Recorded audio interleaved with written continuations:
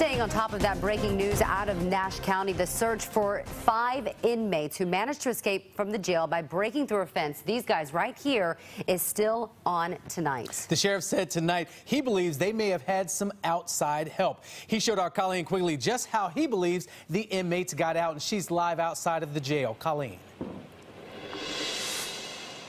Yeah, Marius and Angela, the sheriff tonight saying that these inmates found a weakness in the infrastructure and exploited it. Specifically, what he's talking about is on the other side of this brick wall right here. That's the yard where the inmates were when they kicked an opening in the fence. And then I want to show you this on the other side here. This is the second of 2 doors that the sheriff believes they scaled before running out here during that escape.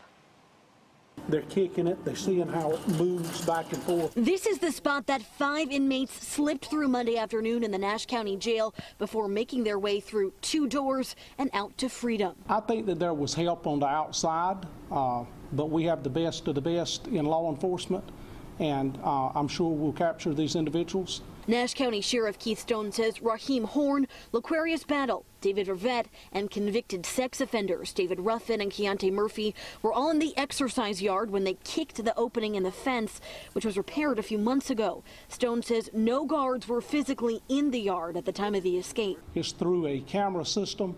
The camera system was off to another angle, and there was a area of a blind spot, and from there they went through the fence and went over. Stone says Highway Patrol, the FBI, U.S. Marshals, and other local agencies are all trying to track the inmates down. As soon as I got here, there was a sheriff right there just walking down the road with a gun, and I'm like, what's going on? Miranda Peel is visiting her dad, who lives near the jail, and called the entire situation scary. He was like freaking out a little bit too, checking his truck, checking the stuff in the backyard. Sheriff Stone is asking everyone lock their cars and doors, and if they see someone suspicious, call the sheriff's office. The jail is where they were supposed to be, and that's where they need to be, and we're going to work that way to get them back in there.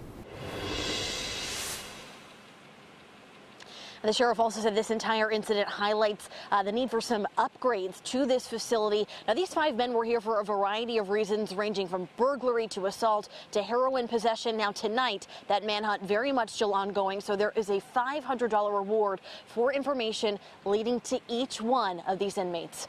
Reporting live in Nash County, Colleen Quigley, CBS 17 News.